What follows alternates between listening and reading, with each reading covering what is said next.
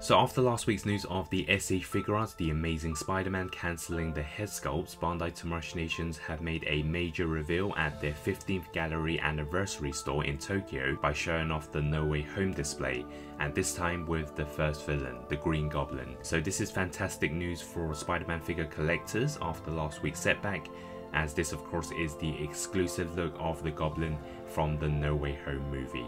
So I think this is the perfect reveal, since after the Spider-Mans, most people will be anticipating whether Tamashii would be producing the villains from the multiverse. To me, this prototype looks to really stand out from the display. The bright shiny green colours blended in with the purple, it certainly is paying homage to the comic suit version. And what I like about the SE Figuarts is they look to be using die cast, which is always going to give this an extra and more premium feel to the figure. It doesn't look like they'll be using any soft materials, which they could have done with the hood or the pouches, but overall I think I like this look and it's going to be an excellent display next to the Spider-Mans. So what are your thoughts on this reveal of the Green Goblin? Did you prefer if they did his original suit, which also featured in the movie, or are you happy with this one? So after Green Goblin, I also expect them to reveal a Dr. Octopus and Electro, and of course these could be made later in the future, and hopefully the likes of Lizard and Sandman to really complete the line. So with this news, it does confirm my collection of the SE Figuarts for the No Way Home line. At first, if Hasbro did the villains first, I would have maybe jumped onto their line, but since this is a major announcement, I will stay tuned for more characters from this line.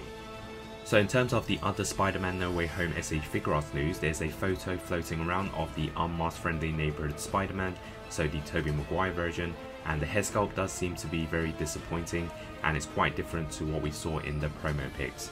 Of course, in the final product in hand remains to be seen, but this is what we get so far. I also noticed Tamashii have made some big announcements regarding their other lines they are popular for. So for Dragon Ball, we'll be getting another Frieza, this time the third form, so it looks like they'll be following the Cell and Boo releases, where they'll give us looks of all forms.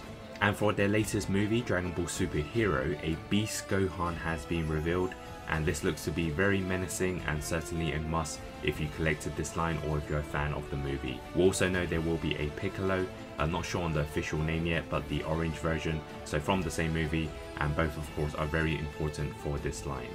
I also noticed there are some reveals for Star Wars. One of Tamashii's biggest selling points has been this line, so a Obi-Wan Kenobi from the latest series.